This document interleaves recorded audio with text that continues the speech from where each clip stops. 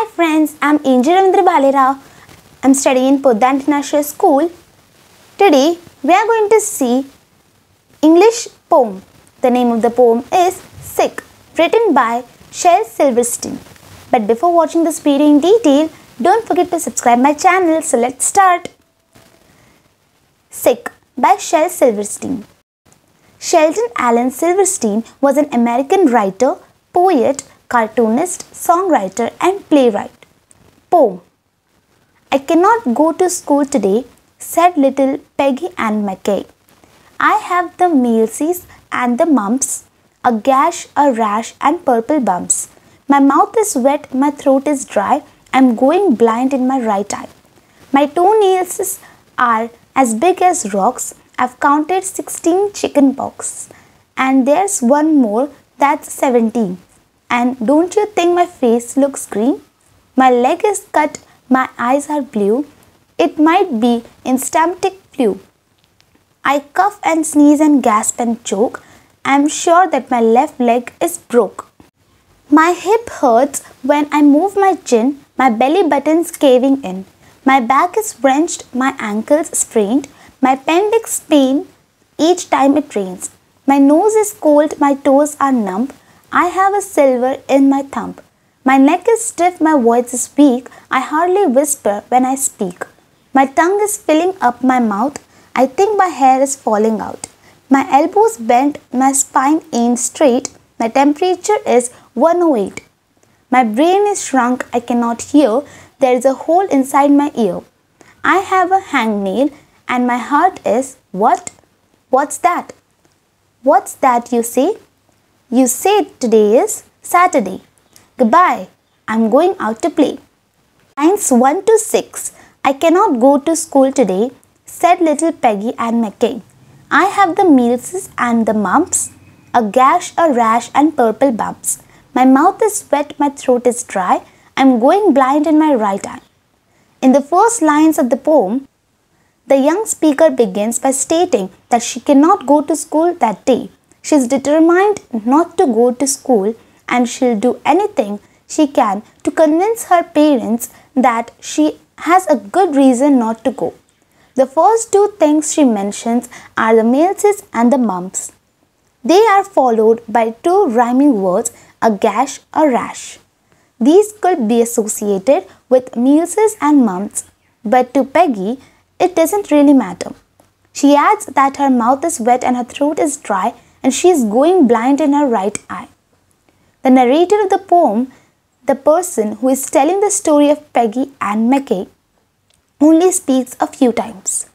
Lines 7 to 12.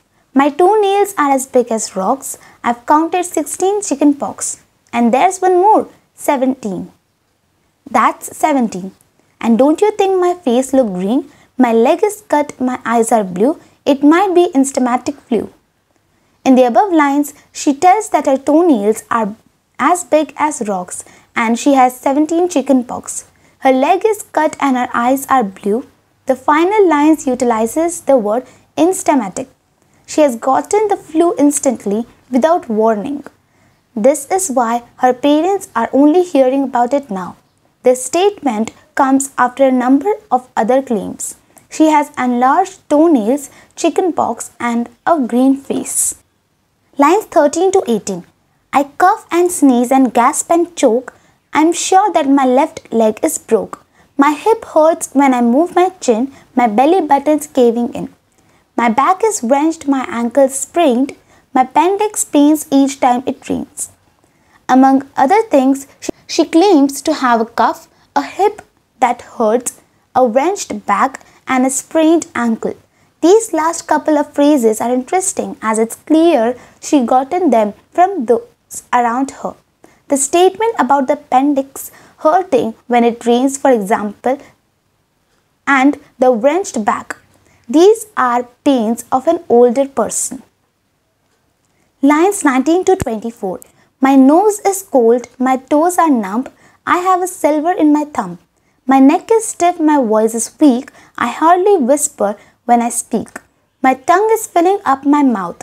I think my hair is falling out.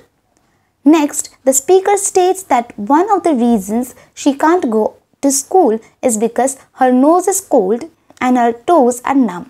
Still, this isn't enough. She moves to her thumb, neck, and voice. They are all hurting or disabled in some way. She is barely able to speak and her hair is falling out. Lines 25 to 31. My elbows bent, my spine ain't straight, my temperature is 108. My brain is shrunk, I cannot hear, there is a hole inside my ear. I have a hangnail and my heart is what? What's that? What's that you say? You say today is Saturday? Goodbye, I am going out to play. After listening out a number of other melodies, from a shrunken brain to a hangnail, she is told that it is Saturday. There was no reason for her excuses after all. This immediately makes her stop talking and she runs off to play outside. Summary of the poem. The poem begins with the speaker stating that she is not going to school. There is an endless number of reasons she gives her parents, most likely to support her decision. This is a list of reasons in the next 31 lines. They range from having measles to a cough and a shrunken brain. It's unclear if a child speaker knows how absurd she sounds, but the reader should be enjoying her funny attempts at concert. This is a fact that makes the poem all the more amusing, especially when one gets to the end and it turns out it was Saturday all along. Tone and mood of the poem. The speaker, who is a young girl named Peggy Ann McKay, is doing her best to figure out a way not to go to school, and as the poem progresses, she makes a number of claims of falling sick. The fact that there are so many different things she comes up with adds to the light-hearted nature of the text. Her tone throughout the poem varies at times. With the repetition of claims of illness, it is clear how desperate she feels to find a way out of school. Other times, it's impossible not to laugh at the absurdity of her claims. It's unclear whether or not she realizes how her words sound, but the writer's mood is definitely light-hearted. The speaker's tone changes immediately in the last line when she finds out that it is Saturday. Any sense of depression she might have vanishes and she goes out to play. Word galaxy. Mumps, meaning a disease that causes a painful swelling of the neck. Measles, an illness that produces red spots on the skin. Sprained, injured by a sudden and violent twist. Wrenched, here injured because of sudden movement. Numb, without any feeling. Sliver, here a small thin piece of wood or metal. Hangnail, a loose piece of skin near the bottom of your fingernails. Measles, an infection viral disease causing fever and a red ache typically occurring in childhood. Gash, a long deep cut or wound.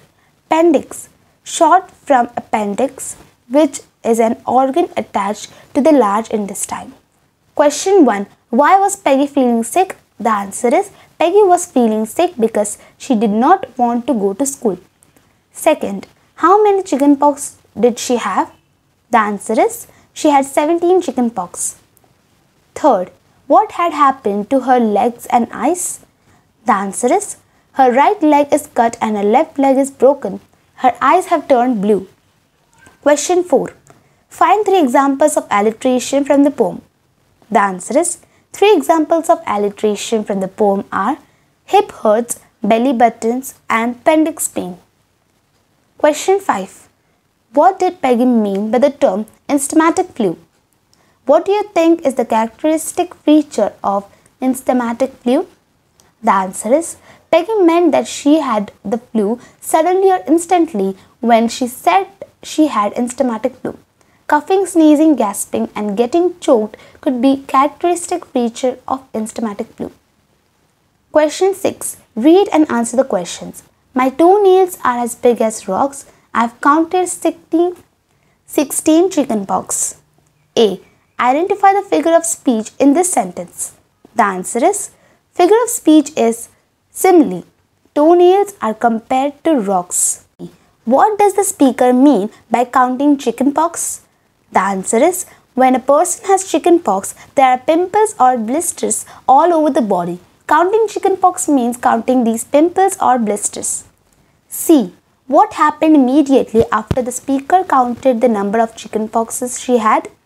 The answer is immediately after the speaker counted the number of chicken pox, one more pimple or blister appeared. 7. Read and answer the question. You say today is Saturday? Goodbye, I am going out to play.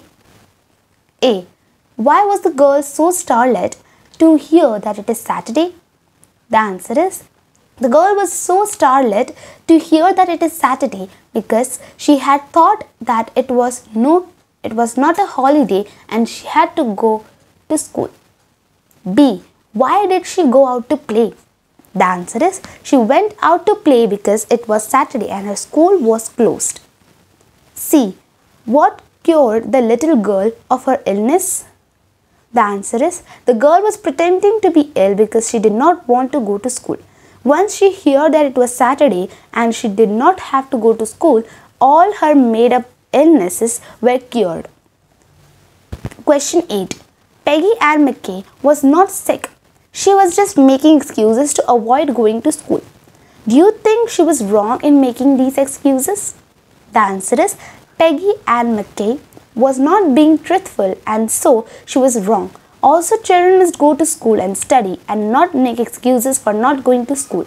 However, Peggy is a small child and mostly all children at some point or the other try to wriggle out of going to school because the attraction of playing and having a free day is very strong. Question 9. What adjective can be used to describe Peggy and McKay? Give examples from the poem. The answer is an adjective can be used to describe Peggy very well is imaginative. If we are to look at excuses she comes up with to prove that she is sick, we will understand that this is an appropriate adjective for her. Examples from the poem. My toenails are big as rocks. Second, I am going blind in my right eye. Third, I have counted 16 chicken pox. Okay friends, so these were the question and answers of the English poem Sick. I hope you like this video. If you like this video, please hit the like button, share with your friends, and if you have any suggestions for me, please write in comment section. Bye, have a good day. Thanks for watching this video.